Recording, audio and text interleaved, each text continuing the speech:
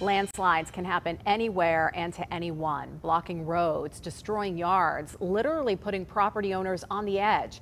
And with the uptick in landslides in western PA, lawmakers say the time to get homeowners financial help is now. Meghan Schiller takes us to one backyard that just gave way for the third time. A swimming pool for a back porch and sliding mud breaking through her brand new fence. This is the third landslide in this Ross Township backyard. When I woke up, I mean, there was nothing.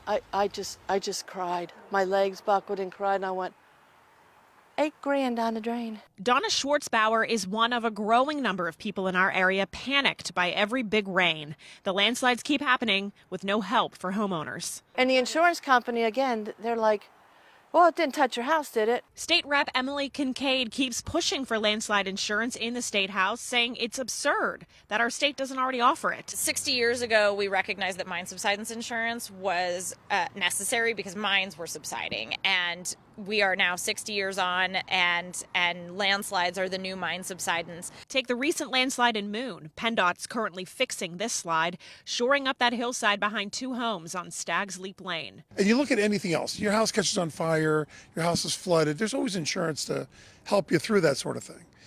Even mine subsidence, your house falls through that. I mean, no one wants that to happen, but at least you're not going to be devastated financially. But Moon Township Supervisor Albert Quay said he watched as these two new families, new homeowners, feared financial ruin. Both those two particular homeowners were both newly married, just starting families, and they probably, when they bought that house, they looked in the backyard and they could imagine their kids playing there.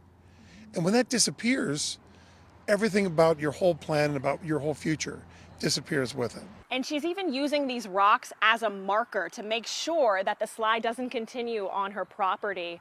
She said she's going to continue to push for this landslide insurance, and if she ever even could afford another house, she said she's going to be finding one in the desert where there's no hills and no water nearby.